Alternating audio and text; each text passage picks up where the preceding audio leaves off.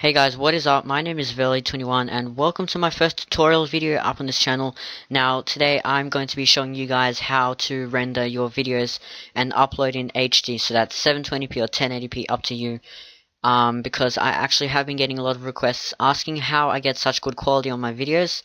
Honestly, I don't think I get very good quality on my videos, but I can upload in HD, so I guess it's okay.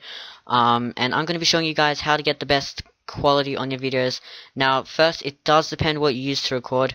I use Fraps to record, and if I record like Flash games, I would use Camtasia Studio 8. It's what I'm using right now because Fraps can't record desktop on Windows 8. So yep, and now it depends what you want to use to render, but I render with Sony Vegas Pro 12 and I think it's the best. Just because I've tried many rendering settings and I think Sony Vegas would be the best out of all of them. So yeah, so this is how I render my videos. I simply open up Sony Vegas Pro 12. Now I've got just a little Team Fortress 2 test video here that I'm going to be rendering in HD. So let's say I'm done editing and I'm happy and I want to render this in HD. So I simply import my video, and then once I'm done, I simply hit this little icon up here, and templates, I select whatever I want to render in. So 1080, for example, I'd go to HDV 1080-60i, and for the frame rate I select whatever's closest to 30, so 29.970, and then I go down to pixel format, leave that at 8. Full resolution rendering quality, of course you want to set that to best. It will probably be set at preview, so you want to change that to best. Motion blur type, I leave that at Gaussian. I'm not sure what that is, and I leave these two checked so I don't have to do this every time I open up Vegas. Then I simply hit apply and OK, and as you can see, this does get me these black borders around my video, and I really don't want them. So to simply get rid of them, I right click on my video, go to switches, go to properties, and untick maintain aspect ratio, and as you can see, that gets rid of the black borders around your video. And over here it will be set like that, preview auto, and as you can see it does look a bit blurry, so just change that to best, full, and it's going to give you a bit of a preview on how your video will look like once it's completed rendering. And then once you've done those settings, you're going to go to File, say Render As, and don't you dare crash. Don't you dare. Okay, so now it brings you to your rendering page, and this is where you render your videos. But just before you render your video, you want to select your templates.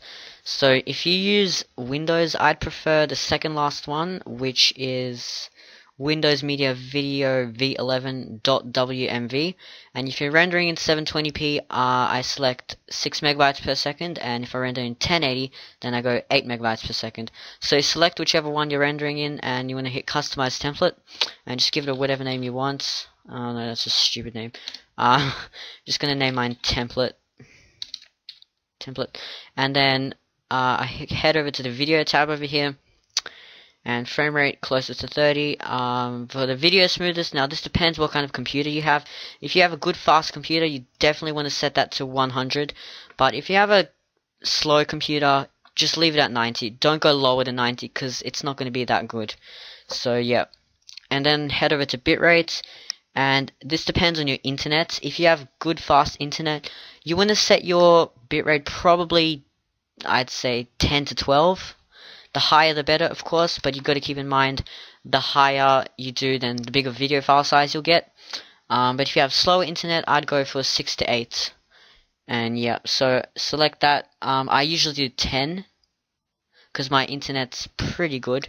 So yeah, just select that, then go to project, and in video rendering quality, select that as best, hit OK, then it'll create your template for you. There it is. You want to favorite that by hitting the star. I'll just, yep, hit the star next to it, and then you want to click show favorites only. So every time you open up this rendering page, it will only show your templates, which is HD. Then you simply select your templates, select whatever folder you want. I'm going to select my desktop as my destination. I'm going to name it Team Fortress 2, and then hit save. Yeah, and that's basically it. Then I hit render, and it begins to render, and it's nice, quick and easy, and I'll show you guys what it looks like after. So yep.